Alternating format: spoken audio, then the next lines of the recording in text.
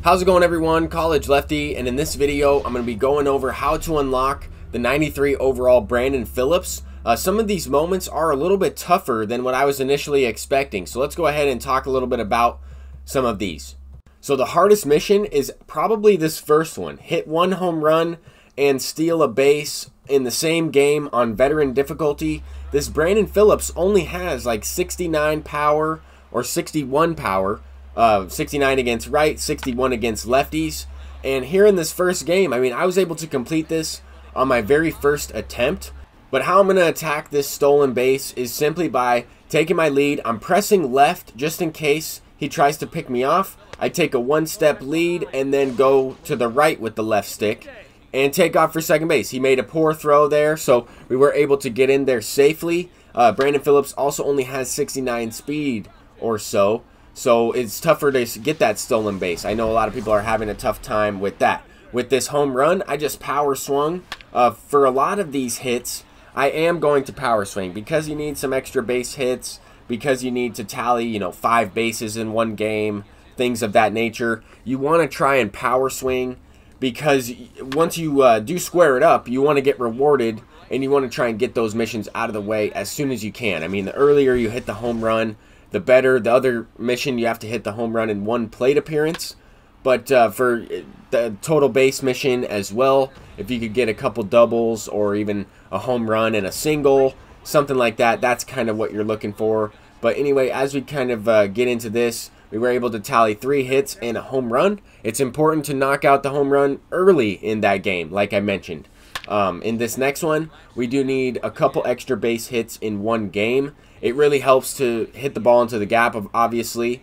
But even if you don't hit it into the gap perfectly, if you do hit the ball with perfect feedback, you're more likely to get it over the outfielders' heads. In this one, we do need, this is a 3-game moment, actually. And in this first game here, we were able to complete both extra base hits in the same game. That's my #1 tip for this mission. You want to try and get at least one of them knocked out in the first game, and then the second one knocked out in the second game, so that way you only have to tally, maybe 1 base hit, maybe 2 base hits in that last game. Here we're actually going to complete this 3-game moment in 2 games here. We are going to get it done as we hit a perfect line drive into the gap. This one's off the wall. That's the thing, though, when you do need these home runs at Great All-American Ballpark or the Reds' home field, you need to hit the ball with the right launch angle to get it over that second wall there in left field. It has a double wall. Here's another good example. We are able to hit, a few homers, and we hit more than 2 extra base hits in that last one. It's just a matter of hitting the home run when you need to for that respective mission. It seemed like I was hitting home runs with the power swing when I didn't even need a home run. So here I probably could have advanced to third base. I would recommend, since I only need total bases, I would just recommend trying to go to the next base. But if you do get thrown out, then it also might affect your opportunity to get more at-bats in the game. The more runs that the computer is scoring, or the more base hits that you get, will help your team in general in these player-locked missions, because you're getting on base, you're not running yourself out of the inning, and stuff like that. So you're going to give the other players behind you chances to drive you in, to give you more at-bats in the game. So those are a couple things to keep in mind as well. In this next moment, we also need another 2 extra base hits. And once again, I'm going to just power swing. We hit a perfect fly ball home run. This pitcher I felt was the easiest pitcher to hit. Aaron Savale, I'm not really sure how to say it, but he does throw a lot of meatballs. He throws the pitches right over the middle. I mean, cutters inside, cutters outside that are catching a lot of the plate. The first time I tried this mission, when I did hit the home run to left field, I actually failed that time around. So that last double would have given me the 2nd extra base hit. We actually need another one in this game. Franmil Reyes is in right field. He got a pretty bad jump on that one, and we are able to accumulate this double. Just wanted to provide a couple examples and show you a few home runs that I hit in missions that I didn't necessarily need the homer. In this one, we do need the home run, and then we're still going to have to do one more thing in order to unlock this Brandon Phillips. I do want to mention, though, before I get into showing you this next screenshot, if you guys are having a tough time with one of these missions or one of those moments, you can also complete these online moments in place. So if you tally extra base hits with Reds players, let's say you're using Barry Larkin in this event, or you're using a lot of second basemen in the event, you can complete it by skipping 2 of those moments, even 3 of those moments,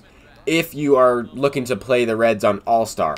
The only way to beat that mission is to play them in a play versus CPU game. If you go into Conquest against the Reds on All-Star, it's not going to count. You need to actually play them in a 9-inning game. So I wanted to talk a little bit about that before I got into some of this event. We are working on grinding some prestige players, but we're also working on putting some second basemen in our lineup. As you saw, I bunted with Jackie Robinson.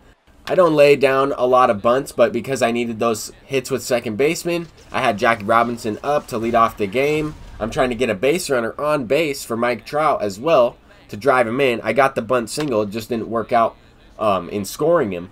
But that last opponent ended up quitting. We'll go ahead and get into another one here. A couple home runs early on in this game to start it off. Home run there from Ernie Banks, a previous home run from Vladimir Guerrero, as well as Mike Trout. So here, Ricky Henderson. This is not the MVP. Ricky Henderson, I haven't made World Series yet. The season just started.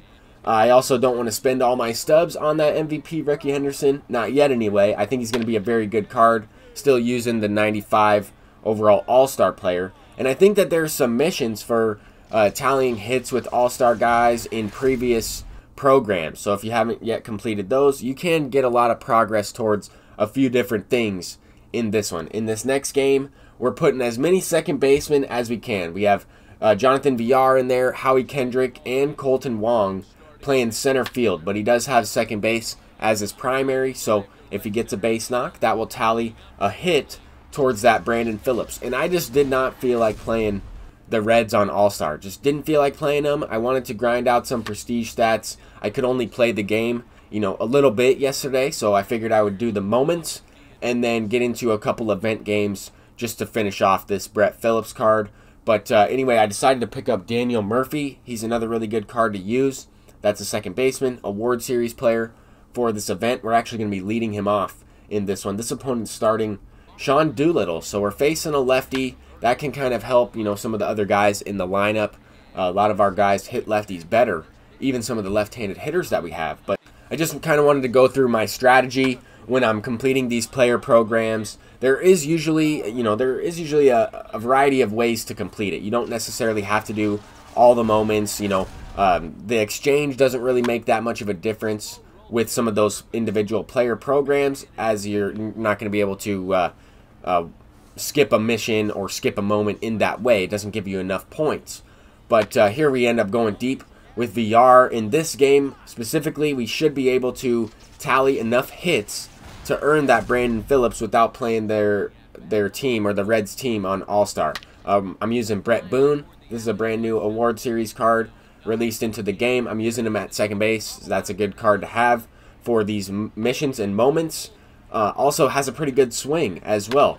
Jackie Robinson tallies another base hit, had a swinging bunt earlier in this game. I did try and lay down a bunt with him, but I figured the confidence on the pitcher was down. Now's a good chance to knock a base hit. We actually tallied an extra base hit there, so if you're still trying to unlock that signature series Jackie Robinson, you can kind of complete a couple things at once towards that Brandon Phillips, towards that Jackie Robinson by using the hardware 94 overall Jackie. But here Colton Wong is going to knock in a base hit. I think that this was the last base hit I needed with second baseman in general. This game, you know, is getting a little out of hand though. 10-0 in the bottom of the second. He's left Sean Doolittle in for 35 pitches now, and Buster Posey is going deep. So we actually end up winning this game 12-0, and we got all the hits that we needed. That was a great event game to play, as I had, you know, a good amount of second basemen in there, got hits with almost all of them. And now we get this 93 Gold Glove Brandon Phillips. This card isn't that good. It's not even about him being that good. It's more about the program stars. It's also more about the fact that he is retired recently. He still has a card in the game, but because of his retirement, it's a similar situation to Curtis Granderson. We probably won't have this card in MLB The Show next year, or maybe even the year after that. Who knows when we'll have Brandon Phillips back in the game. But Recently, I decided to sell Bob Feller. We did get up to 2 million stubs. And right now, I'm in a pretty good position. I'm waiting for some better cards to come out. I'm waiting for some better pitchers to be released. I kind of want to try out Casey Mize, but I'm still holding off on it. I don't think he's worth the price. I don't think any pitcher is worth that type of price. I just wanted to try Feller.